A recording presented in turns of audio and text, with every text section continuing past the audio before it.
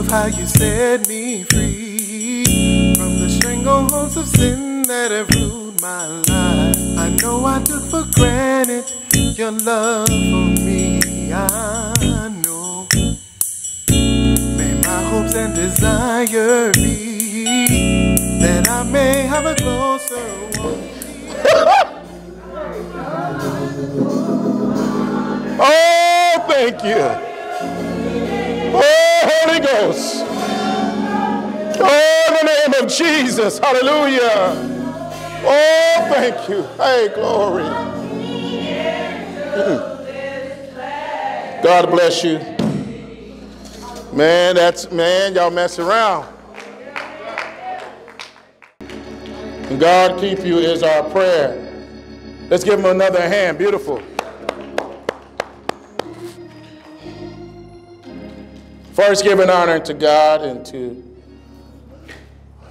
all my brothers in Christ and also the sisters. God bless you. Amen. To the pastor choir sung so well. Let's give them another hand. To God be the glory for all of the great things that he's doing. Amen. I would like to draw your attention briefly, amen, to the 130th number of Psalms. If you could please stand, starting at the first verse, where I actually probably read about eight verses to the entirety of it, to text. That's 30 Psalms, 130. Out of the depths have I cried unto thee, O Lord. Hear my voice. Let thy ears be attentive to the voice of my supplication. If thou, Lord, shouldest mark iniquities, O Lord, who shall stand? But there is forgiveness with thee, that thou mayest be feared. I wait for the Lord, my soul doth wait, and in his word do I hope. My soul waiteth for the Lord. For they that watch for the morning, I say more than they that watch for the morning. Let Israel hope in the Lord, for with the Lord there is mercy, and with him is plenty of redemption. 8, and he shall redeem Israel from all of his iniquities. May the Lord have a blessing upon the readers and doers of the Holy Word. We would like to use as a topic today, deliverance out of the depths. You might be seated. Deliverance out of the depths. My brothers and sisters, we're living in a time where many of us want our blessings when we want it and how we want it. We can't wait on the Lord. We get impatient. We're living in that type of generation. It's like the microwave generation. You know, they want it in an instant. Am I right about it?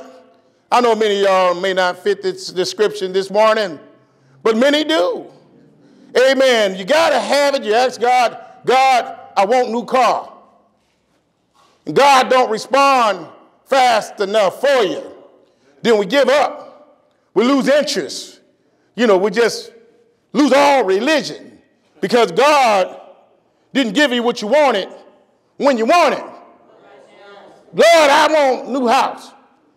Just because you didn't get the new house, you give up. Lord, I want a good paying job.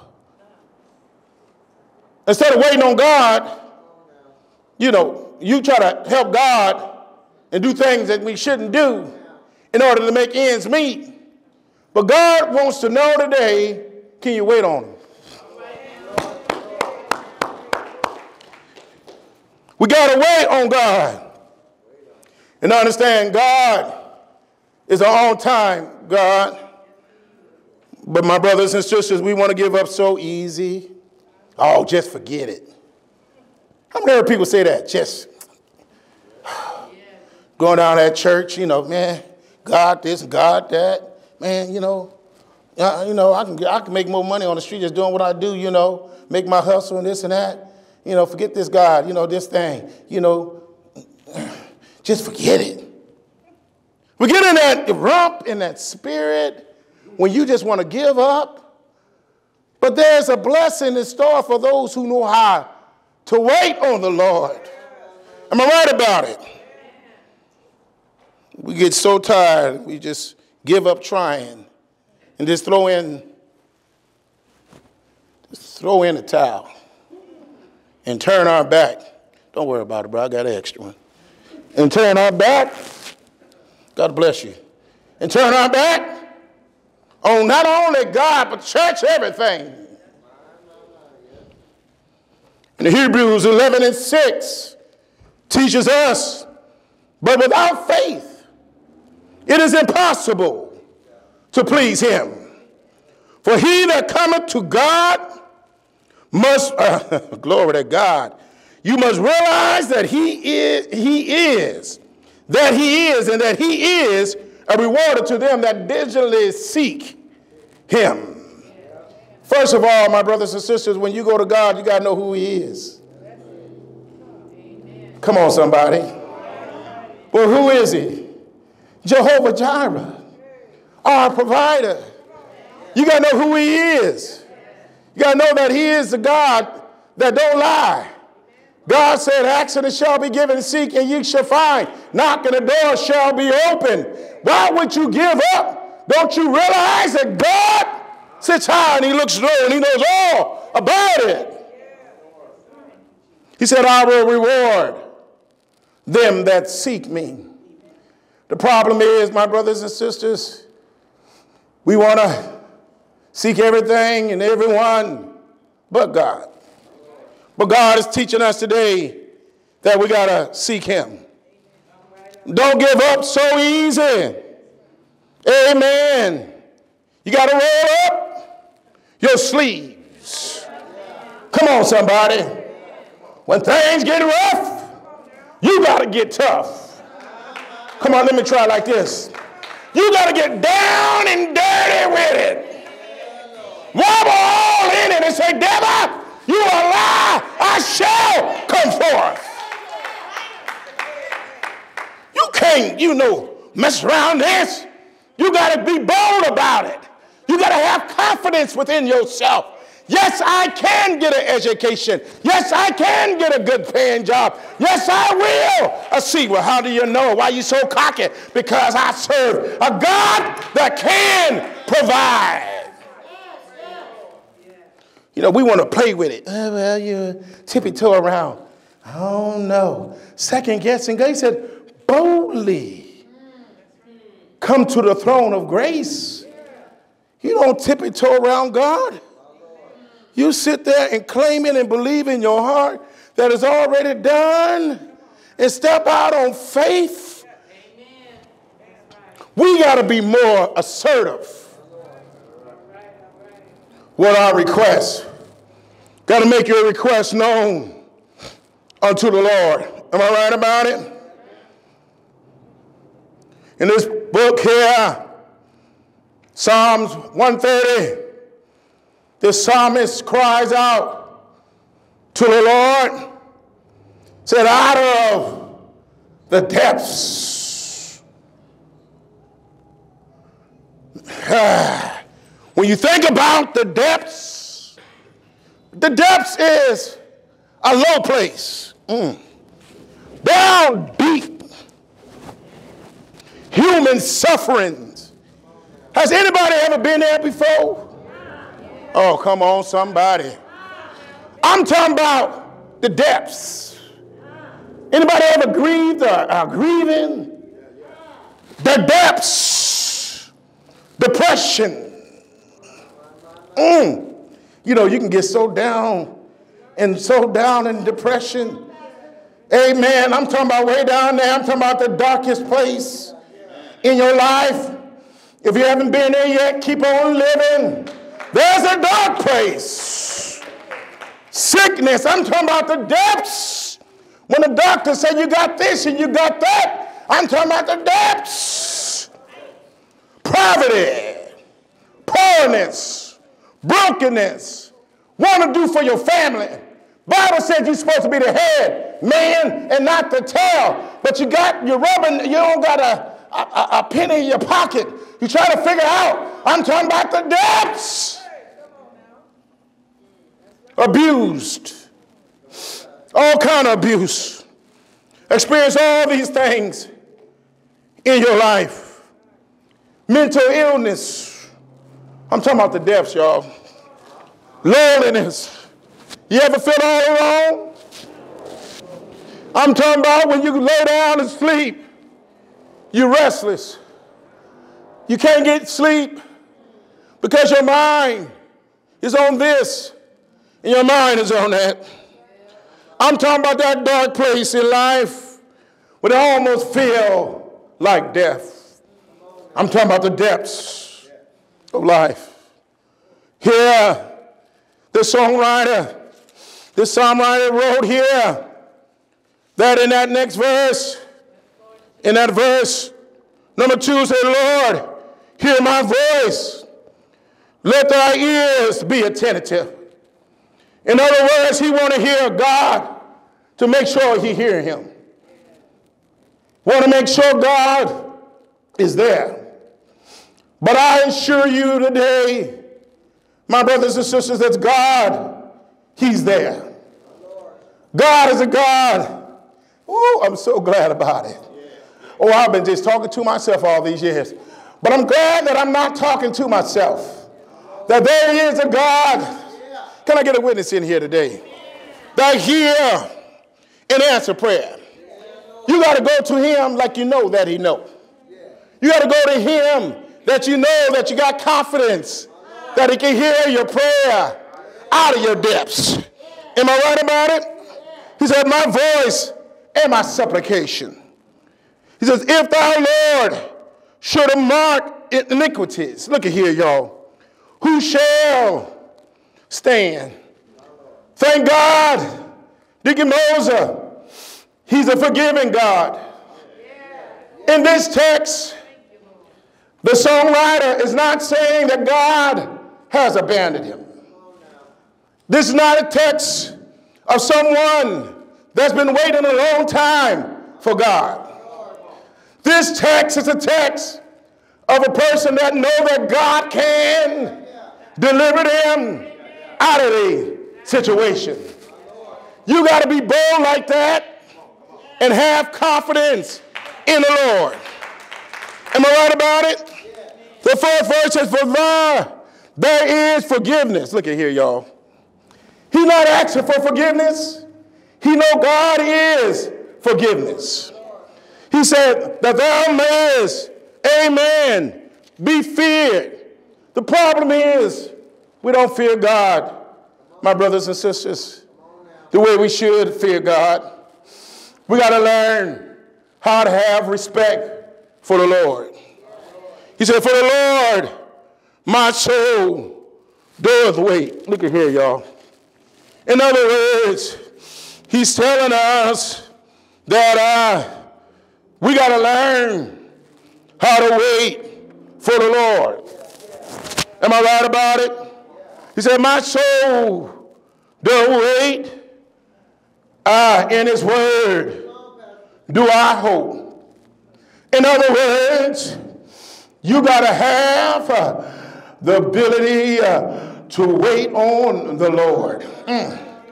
For don't just wait on the Lord, but while you waiting, you got to be in your word. Am I right about it?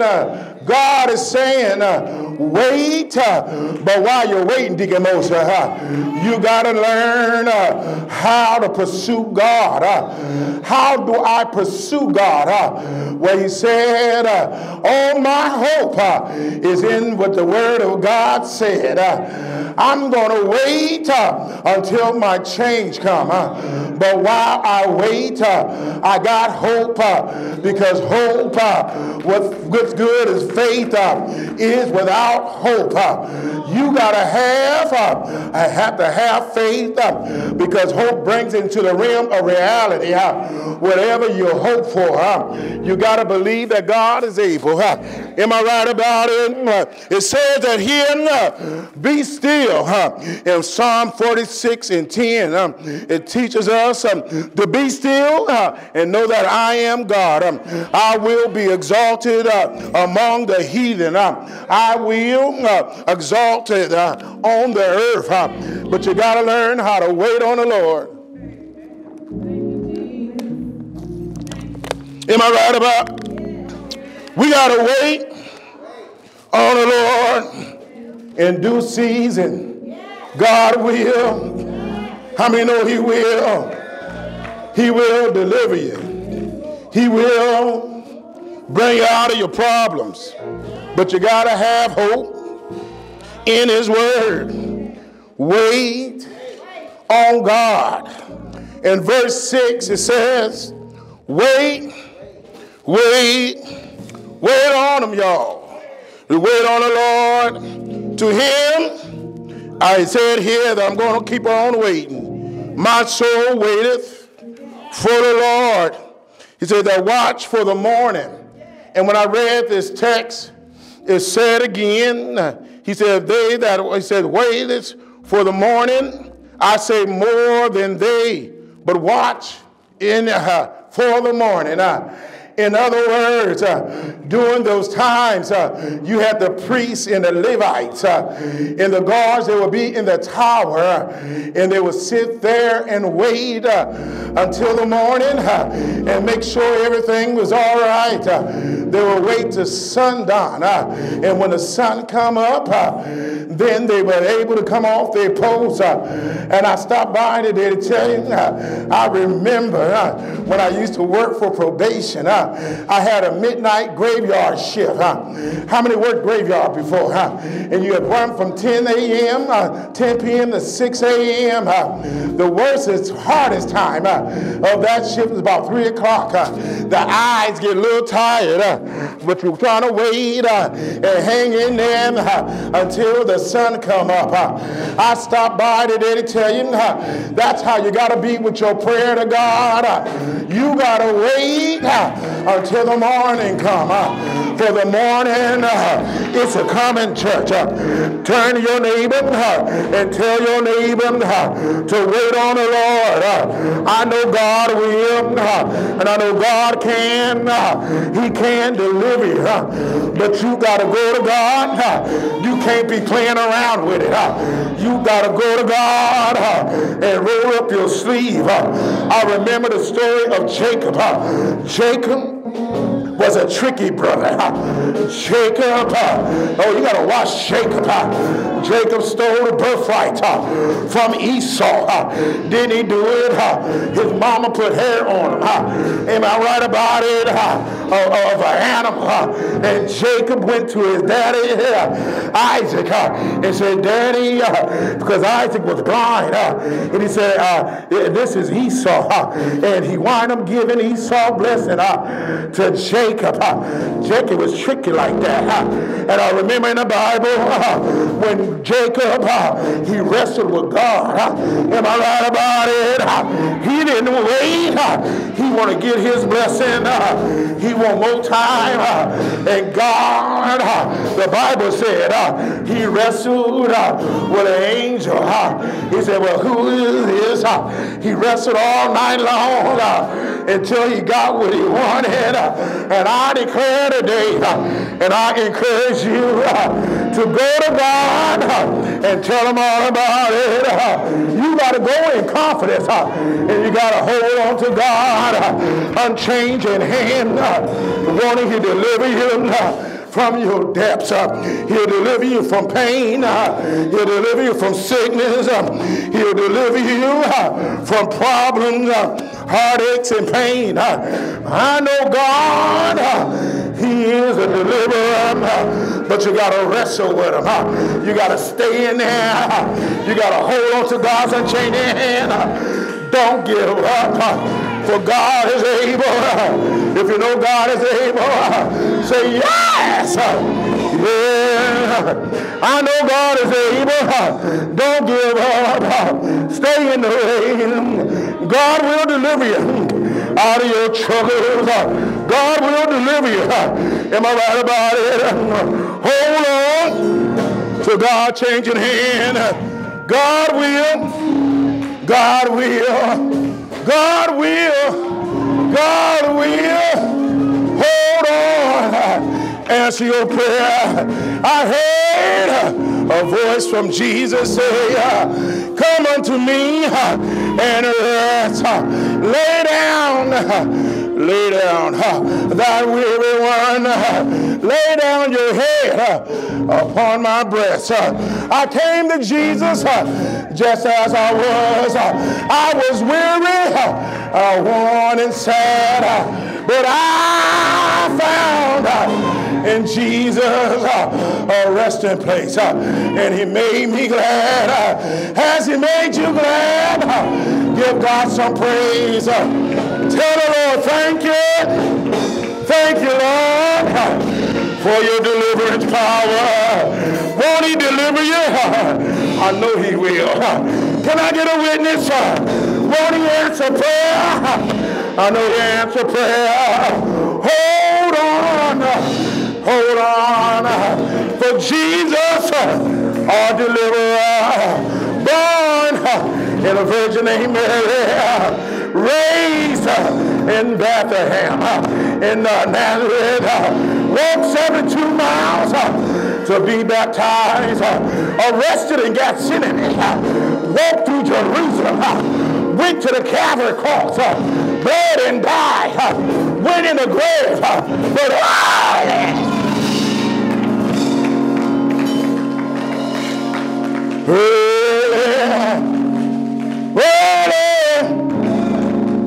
Sunday morning, got up. If you're happy about it, say yes. Say yes. Yes. Yes. Yes. Thank you, Lord. For when I was in my dark place, the Lord stopped by and delivered you. When you was in your dark place, God picked you up and turned you around and placed your feet on solid ground. Yes! Yes! Yes! Y'all might as well say yes. Yes! If you're depressed, say yes! Hallelujah. God will deliver you out of the depths of your struggles, out of the depths of your pain. God will. You got to be like this psalmist. You got to believe in God's unchanging hand. You got to go to the Lord when it looks bad. Trust me, it's all good.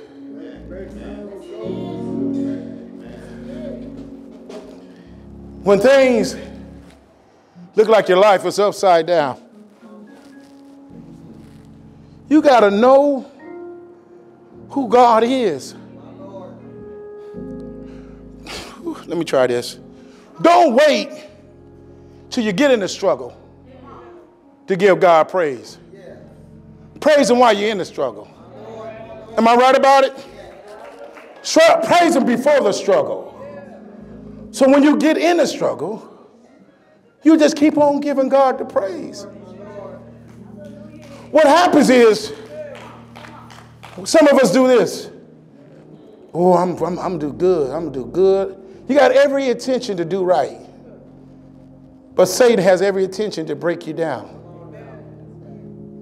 You got to know that you know that even when you're in your depths, I'm talking about that low down place like Jonah was in the well, the depths of the sea, in a dark place.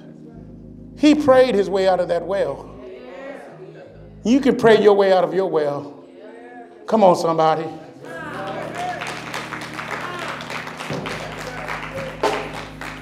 He said, wait on the Lord. He that waits shall mount up like wings. Woo! Hey, glory. And Deacon Moses, as you mount up, you're going to be on the wings. And guess what? The problem may still be there, but he elevated you above the problem. And you're looking, by the time you turn around, you're looking back and say, I don't know how I made it over.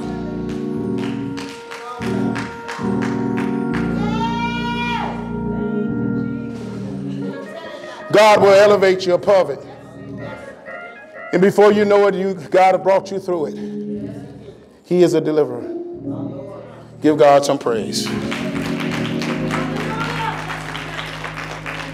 The doors of the church is open. There might be somebody here today